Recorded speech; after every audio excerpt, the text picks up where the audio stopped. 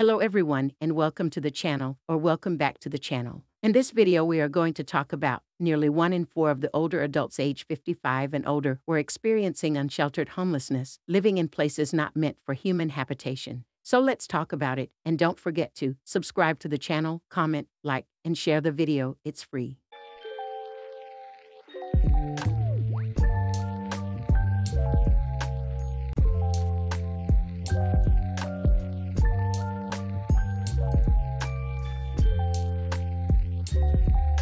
Beatrice, 73, clutched a flyer offering low-cost cable TV, imagining herself in an apartment somewhere out of the Arizona heat, where, like others her age, she could settle into an armchair and tune into a television of her own. Instead, the grandmother and former auto worker can be found most mornings in a food line or seeking shade under the awning of a mobile street clinic. At night, she sleeps on a floor mat at a homeless shelter. She laments the odors of human waste outside and the thieves who have victimized her repeatedly. "My wallet's gone," she said. "My purse was stolen." She hardly stands out from the dozens of seniors using wheelchairs and walkers at a complex of homeless shelters near downtown Phoenix, or from the white-haired denizens of tents in the surrounding streets, a testament to a demographic surge that is overwhelming America's social safety net. Nearly 250,000 people 55 or older are estimated by the government to have been homeless in the United States during at least part of 2019, the most recent reliable federal count available. They represent a particularly vulnerable segment of the 70 million Americans born after World War II, known as the baby boomer generation, the youngest of whom turned 59 this year. Advocates for homeless people in many big cities say they have seen a spike in the number of elderly homeless individuals who have unique health and housing needs. Some communities, including Phoenix and Orange County in California, are racing to come up with novel solutions, including establishing senior shelters and hiring specially trained staff.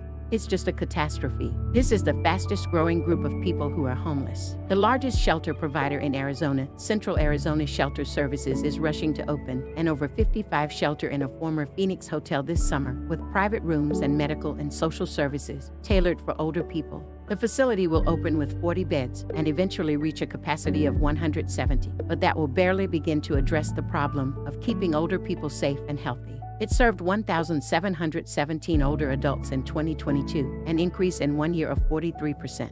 In Orange County, a Medicaid plan is creating a 119-bed, first-of-its-kind unit that essentially will serve as an assisted living facility exclusively for homeless people. The current shelter system cannot accommodate the physical needs of this population. In San Francisco, Portland, Oregon, and Anchorage, seniors also are staying for months in respite centers that were meant to provide a short-term stay for homeless people to recuperate.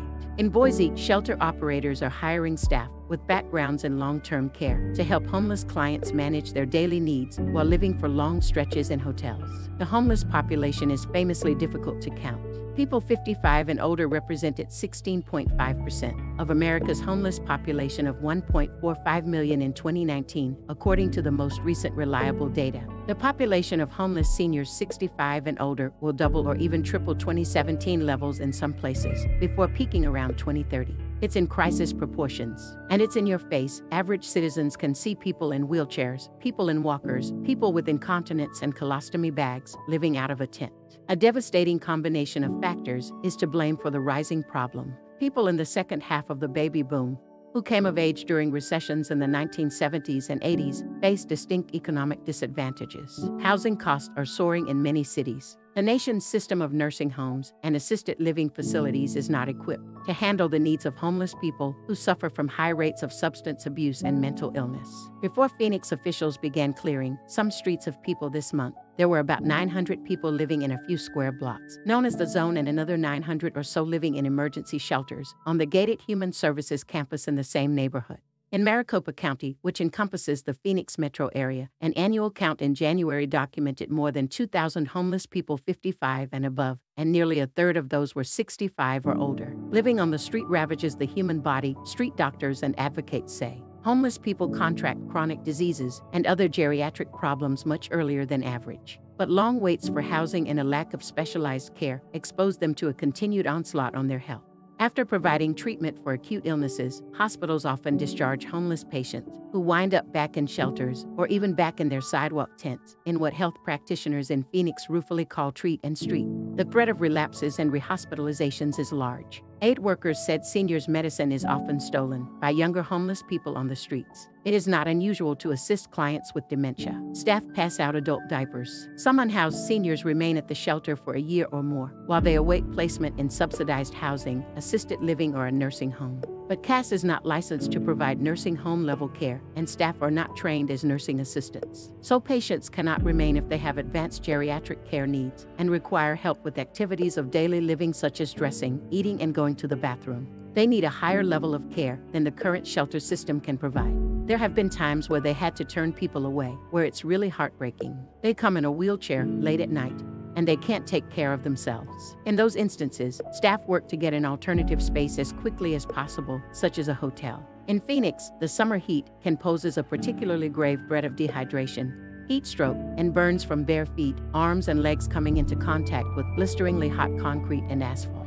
Quite a lot of our patients have mobility issues. A primary care doctor who treats patients living on the streets from a mobile clinic run by Circle the City, a local homeless aid group. There are homeless patients in their 80s out here. In years of researching homelessness, there are countless paths to sudden homelessness for older adults. It often involves the death of a spouse or parent, which means income is lost and rent or a mortgage can no longer be paid. Other long-term chronically homeless people are simply aging on the street. Medicaid, the health insurance program for the poor, will only pay for a long-term nursing home or assisted living bed if someone is unable to care for themselves. Many elderly homeless people are not debilitated enough to meet that criteria. That's where the gap in the system is. A pinball effect takes hold, and homeless people bounce from homeless shelter to hospital, then to a nursing home for a short-term recuperation stay. Once that short-term stay ends, nursing homes must decide whether the person is infirm enough to qualify for long-term care. If the answer is no, they must leave the nursing home, starting the cycle over again. Respite centers now number about 150 around the country, up from 80 in 2016. They often are funded, at least in part, by local hospitals that want to avoid discharging homeless people back onto the streets.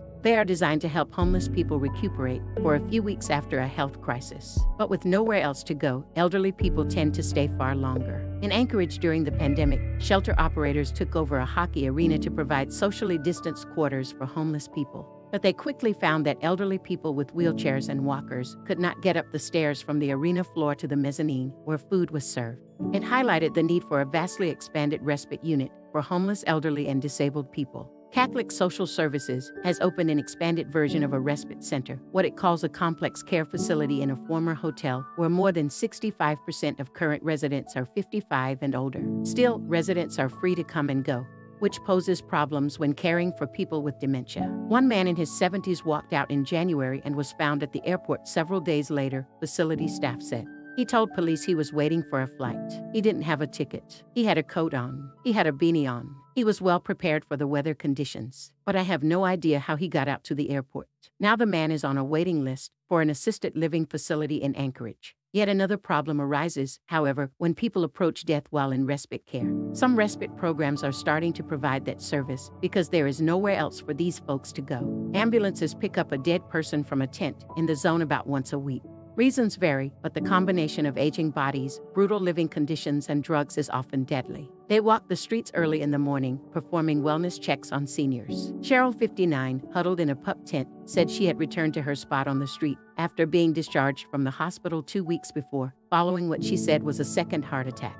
It was already hot out at about 8 a.m., and she was surrounded by heavy blankets. She appeared thin. She gratefully accepted water bottles. She said that she was ready to give up her tent and come inside a shelter, even though she said she has not gotten along with people in the shelter in the past. "I'm tired," Cheryl said. Karen, the former auto worker, said in 2 interviews on consecutive days that said she has moved back and forth between her native Mississippi and Phoenix several times in recent years, traveling by Greyhound bus to be near family. Karen said she has endured sporadic homelessness for years. She lived in an assisted living facility for a time in 2022, she said, but even at the subsidized rate, it consumed $600 of her $800 per month Social Security payment. She moved in with a nephew, but that didn't last, and she wound up at one of several shelters at the Human Services campus. Early this month, she was waiting to move into a subsidized apartment that would cost her 1/3 of her monthly Social Security income. It would probably leave enough for cable TV payments, she said. So I hope you found this video helpful. If you did, leave a like and a comment. And if it is your first time on the channel, don't forget to subscribe, comment, like, and share the video. Until next time.